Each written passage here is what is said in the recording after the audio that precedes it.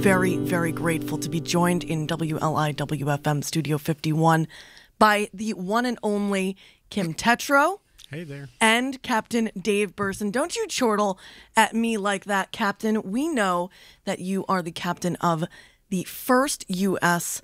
Coast Guard approved all-electric boat. So really paving the way for, a future that we're all seeing as far as climate change, stemming the tide of climate change, sort of moving forward through this climate crisis. You said 25 years you've been the captain of Glory Going Green, or almost? Well, first of all, Gianna, thank you for having us. We never leave the North Fork, really. So to come to Southampton is really, it's eye-opening and quite a joy. So Kim and I are appreciative that we didn't have to file for a visa to get here. To cross the canal. We'll be allowed to leave. Yes. And we appreciate that. Well, As for see Glory, about that. we are entering our 24th year. It is the only solar-charged electric-powered boat, Subchapter T for those mariners out there, certified by the United States Coast Guard to carry up to 12 passengers.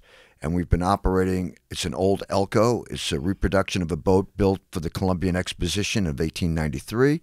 The book to read concerning that is The Devil in the White City by Eric Larson. I love this guy. Glory is just one of those objects, like this beautiful guitar here, that just keeps on giving. You had to get a new battery, but you went, 11 years on No, that?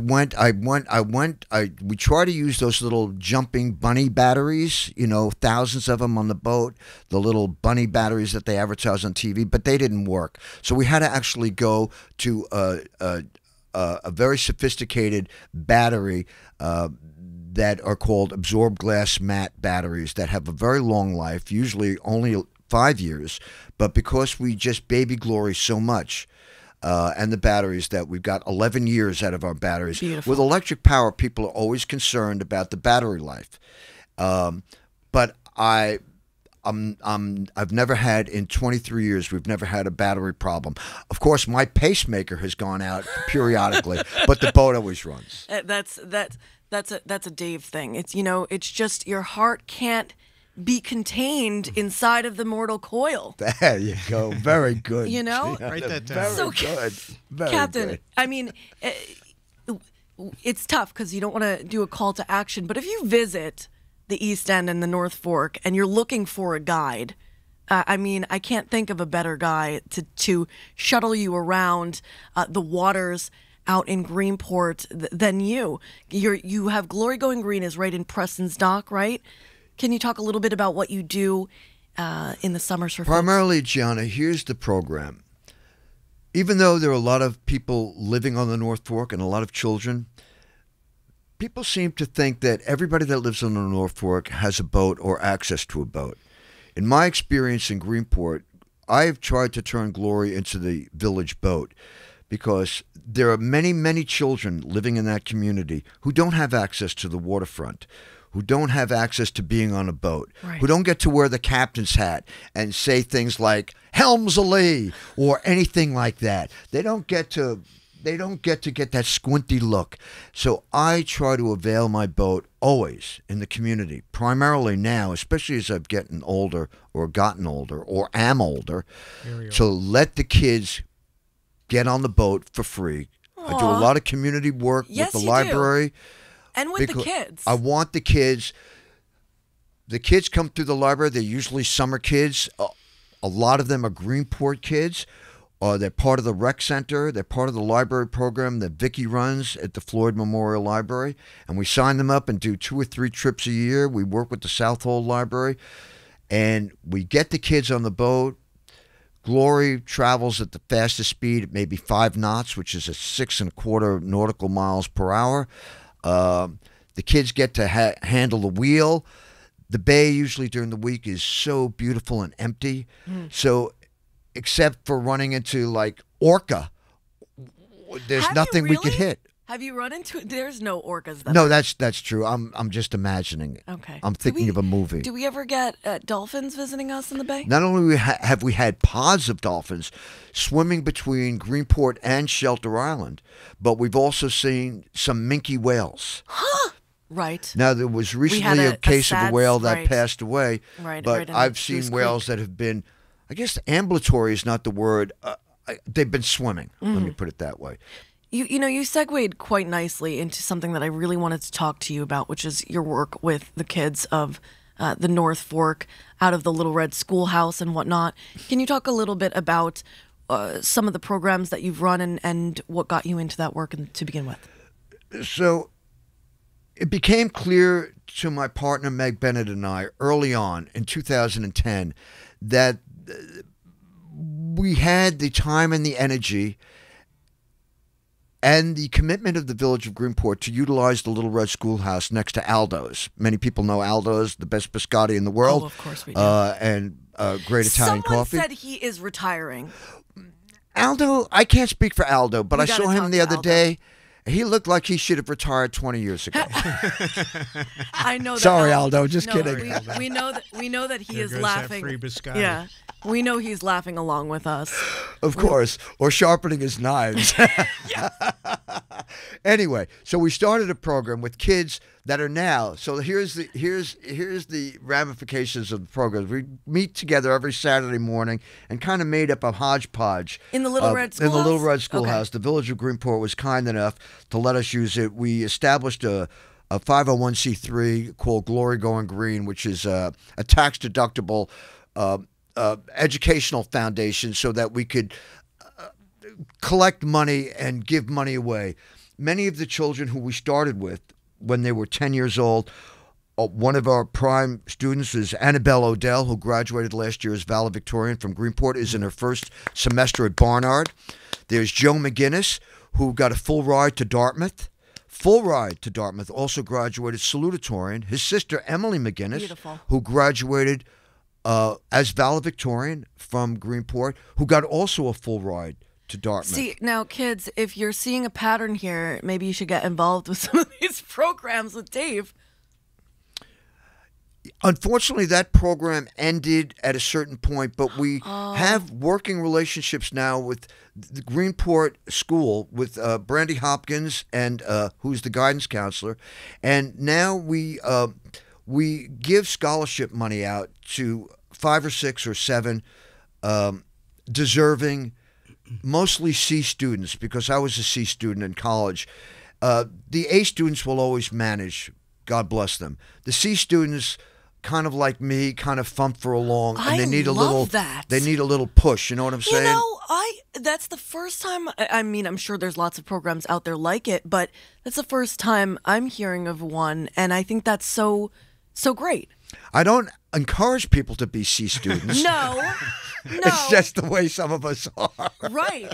I mean, I didn't really get my grades until I went to college. Right. In high school, I fluctuated quite a bit based on interest. All right, so we're talking North Fork. We'll hear the original track now, and then we'll talk to Kim a bit about his extracurriculars outside of musicianship, and then we'll continue talking. We'll do Shuck and Jive a little later on. So tell us about this track. So Captain. I have a friend in Greenport named Blind Lemon Pledge. And Blind Lemon has been living out in Greenport for a very long time. And occasionally he calls me up and, there's like the phone rings and then there's like silence on the other end for like 10 minutes because he's trying to remember who the heck he's calling because he forgets. So he called me up the other day and he said, listen, I wrote a song. I'm kind of quoting him. I wrote a song. He speaks very hesitantly. And I said, that's great, Blind Lemon. We're going on the radio. And he said, well, I'd like you to sing my song. So he just got me the words this morning. I'm a little ashamed of this. Kim and I play a lot together, and we pride ourselves in our hard drives memorizing things. We never play with music or words in front of us. But Blind Lemon was a little late to the party, so he just got me the words this morning. So this might sound unprofessional and unrehearsed, because it's kind of not. It is unprofessional and unrehearsed. But just a shout out to Blind Lemon Pledge to let him. I don't even know if he has a radio. He might just be on AM for all I know. But we're going to sing a song. Blind Lemon's been living out here a long time, and he wrote a blues that he calls the North Fork Blues. Okay. The blues are traditionally in E. Okay. Okay, I can do that. Right, because we haven't done this. So for anybody listening, I apologize for every mistake you're going to hear me make.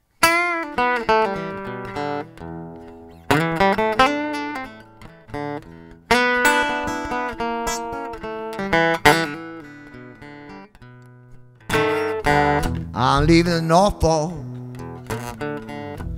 riding that old westbound train.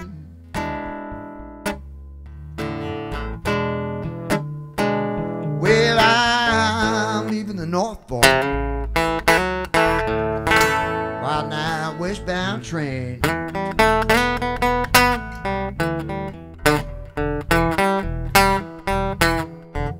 Boys living on the East End, making me so crazy, it's driving me insane.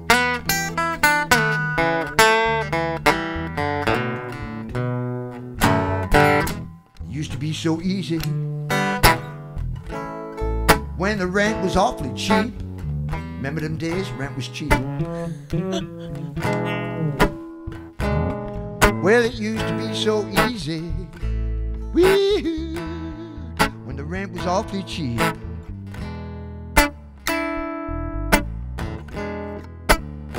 Well, the rents got so high, you know, all I could do is cry. Baby, cry and I weep.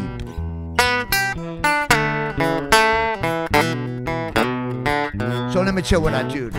I says to my landlord, please don't raise my fee.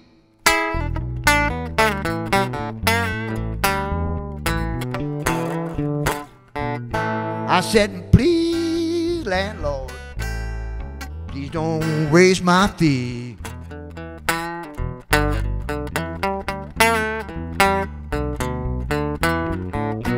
My landlord just grinned. He said, boy, you must be kidding me. Play on, Mr. Kim.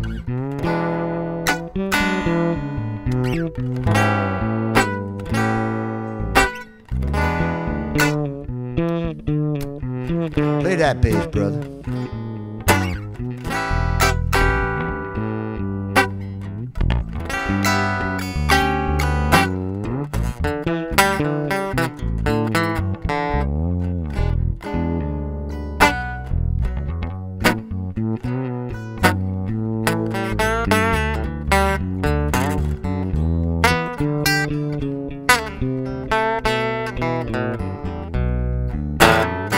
My rent's so high, I work all that I could bear.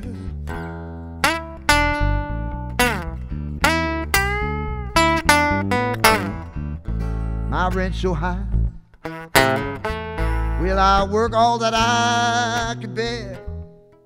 Wait till you hear the next line, a little blind pledge. Little Blind Lemon wrote this line. I said, he said, there's hardly space for my bed, hardly a space for my chair in my room. Now here comes, get there, now I'm saying, well, I tried living in a tent, but the weather got so bad, it was so bad. Well, I tried living in a tent, but the weather got so bad. It was bad, Kim, it was really bad. Well, I got sick as a dog, the worst fever I most ever had. Just one more verse. You know, I got a job washing dishes. Work 8 hours every day. My hands are in the sink, using Palmolive liquid. Well, I got a job washing dishes. Woo-hoo. Working 8 hours every day.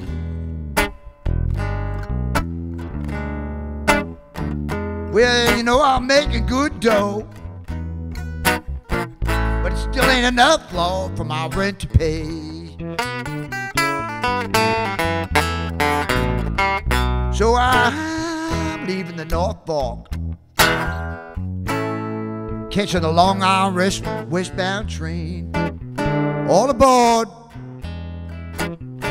Well, I'm leaving the North Fork, I'm catching that Long Island westbound train. Well, if I ever win the lottery, Lord, woo-hoo, Lord, I said, if I ever win the lottery, Lord, yeah, if I ever win the lottery, Lord, well, I'll come back here again.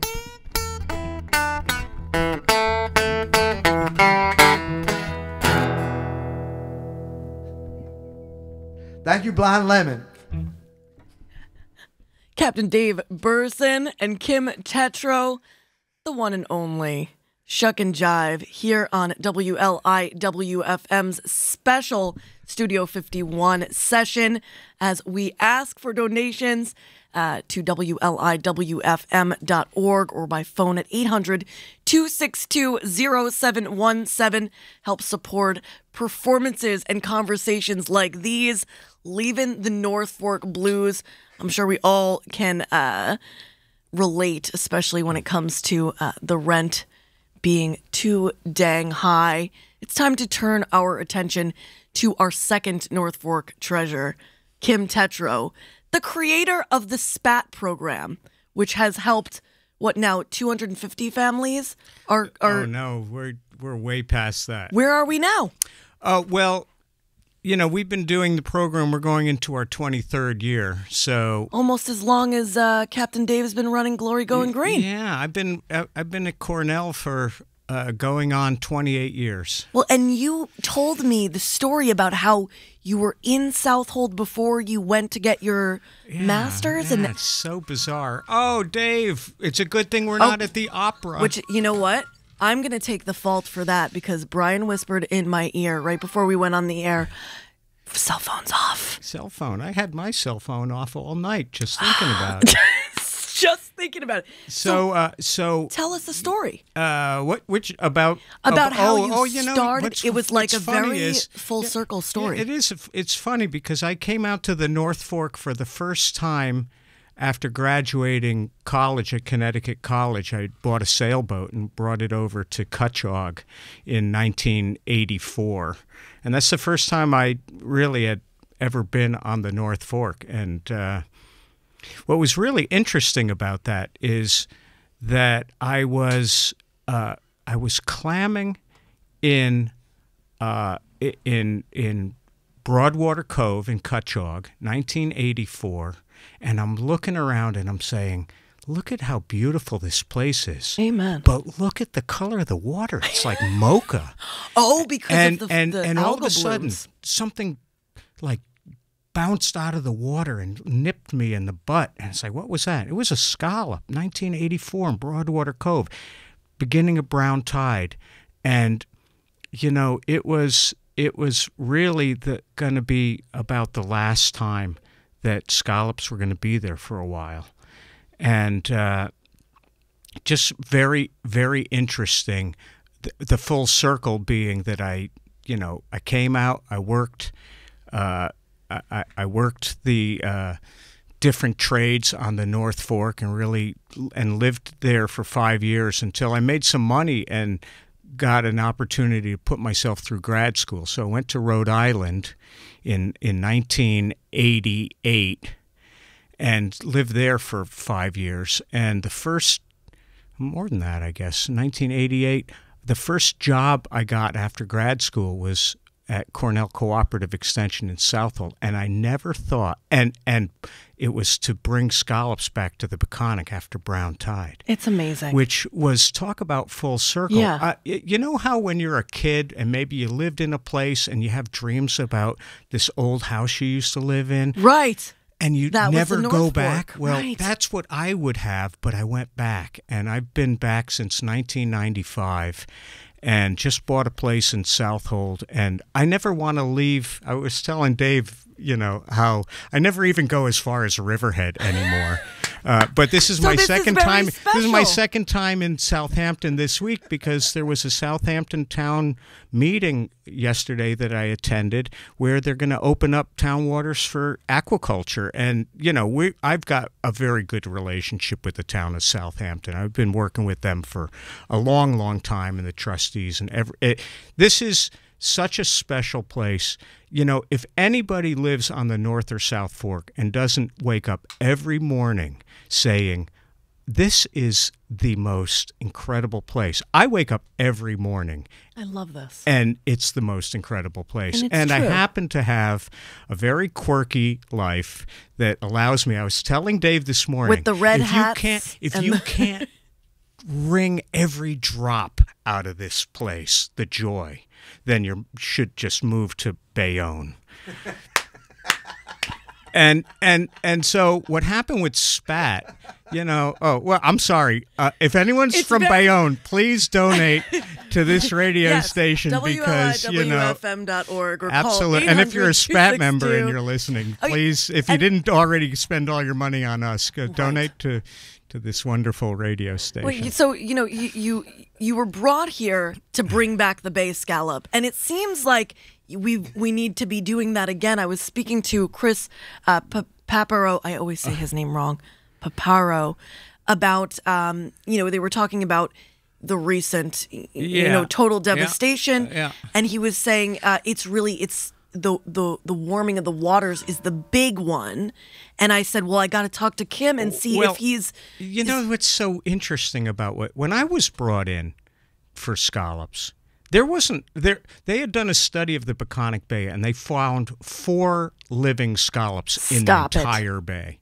Okay, so it was a wipeout, and that's because brown tide, which is an algae, basically was killing shellfish larvae. Oh, the bugs. And taking them not out. even they never even got They to be weren't bugs. even bugs. So the thing with a scallop is 18-month life cycle. If you get all of the larvae dying in 1 year, you might get a chance to get something back the next year, but it's pretty slim. If you get 2 years of that, it's the Right. nail in the coffin, and we had 8-9 years of it. So it was a pan bay extinction of our bay scallop. So it needed 100% restoration. And it took a long time, and from some good support and good funding, we created the largest scallop restoration project And ever. could you talk a little bit about that model and how it worked and the way Well, we glommed onto I guess it was Southampton College professor Steve Tuttleback, who came up with the idea that if you wanted to bring scallops back, because we were doing a lot of culturing scallops and putting then them seeding, out, right. kind of a reseeding and an enhancement program, and it was not really working as well as it needed to. So his model was to mimic the entire brood population of the bay in containment. And so that's what we did. We wrote a proposal that was going to house 500,000 scallops in containment in one location as a huge spawner sanctuary that was going to spawn every spring and fall and fuel the entire bay system. And that worked. And it was a 4-year project in 2000, and we're still working on that project and getting kind of maintenance survival money to keep that going. Now, and it came back, and people were scalloping, and it was a big hurrah, and then the last 3 and going on 4 years, a meltdown. But there's a difference, and here's what a lot of people don't understand about the new thing that's going on with scallops that is the difference. Scallops are doing exactly what they're supposed to be doing right now, except for one thing. they don't have an 18-month life cycle. They've got a 16-month life cycle. They're dying before us lizard-brained humans can eat them. But they're recruiting into the environment. Every year they're spawning. The bugs are taking. The bugs are surviving the winter.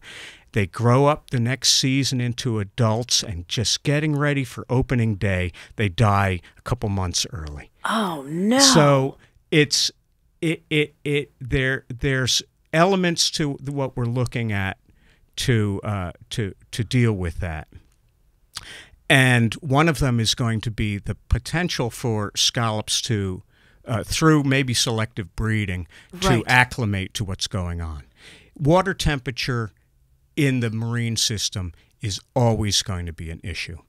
And we don't understand just the smallest amount of changes in a marine system that are set in a range over hundreds of thousands of years. To change that quickly, it's very hard for organisms to acclimate, to adapt. What would be called quantum evolution, the ability to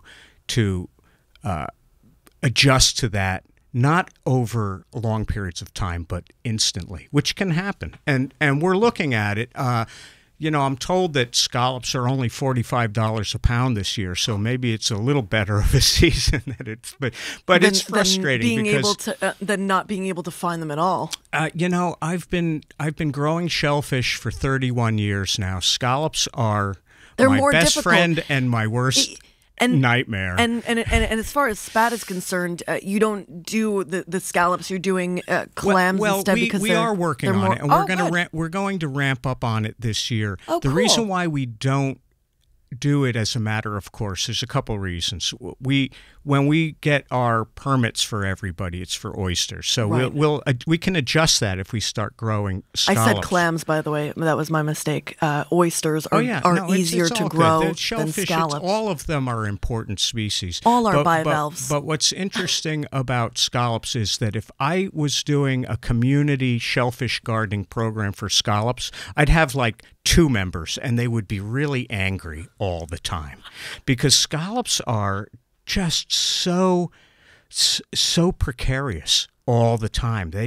Everything wants to take them down at certain stages. And so after all these years, I'm still learning all kinds of things, but there's a new resurgence in interest in the live in-shell scallop trade. And if we can get that really booming, that can be a game changer. So we'll look at that. I believe the website is ccesuffolk.edu for more information as far as that is concerned. Yeah, CCE, Cornell Cooperative Extension. If you basically Google CCE Suffolk, you're going to get a big website, and we're marine. It's the largest cooperative extension in New York, Suffolk.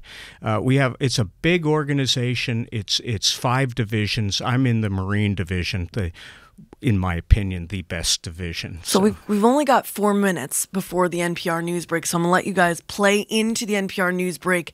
We will have you both back here in WLIW-FM Studio 51. See them at the Ram's Head, Shuck and Jive. Kim Tetrault and Captain Dave Berson, the creator of Spat and the captain of Glory Going Green. I'm Gianna Volpe, and you, whoever you are out there, thank you so much for your donations to support conversations and performances like these at WLIW-FM.org or call 800-262-0717. Take it away, guys. I think you got a sea shanty for us. We do. And Gianna, you could inform your audience that Kim and I will be delighted for a certain donation that's more than $5 to come to people's homes and entertain them for, depending on what the donation is, from 5 minutes to 2 hours. If you could handle that. And converse about oysters. Okay, don't converse now. Play music. And we're going to play an old sea shanty called Whoop Jamboree. It's a short haul shanty. Kim and I are both professional mariners back in the day. I'm talking about schooners, big boats, oceans.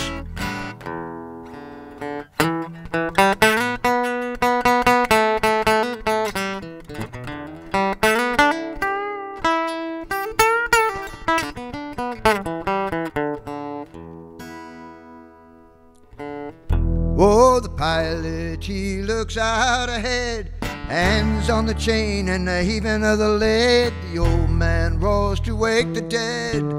Come and get your ropes, me son. Whoop, jamboree, whoop, jamboree. It's a long-tailed sailor man coming up behind me. Jamboree, whoop, jamboree. Come and get your ropes, me son. Whoop, jamboree, whoop, jamboree. It's a long-tailed sailor man coming up behind me. Jamboree, whoop, jamboree. Come and get your ropes, me son. Oh, the pilot, he looks out ahead, hands on the chain and a heaving of the lead. The old man roars to wake the dead. Come and get your ropes, me son. Whoop, jamboree, whoop, jamboree. It's a long-tailed sailor man coming up behind me. Jamboree, whoop, jamboree. Come and get your ropes, me son. Whoa, now we're at that lizard light. Soon me boys will heave into sight. Soon be abreast of the Isle of Wight. Come and get your ropes, me son. Whoop, jamboree, whoop, jamboree. It's a long-tailed sailor coming. Whoop, jamboree, whoop, jamboree. Come and get your ropes, please. Play on, Kim.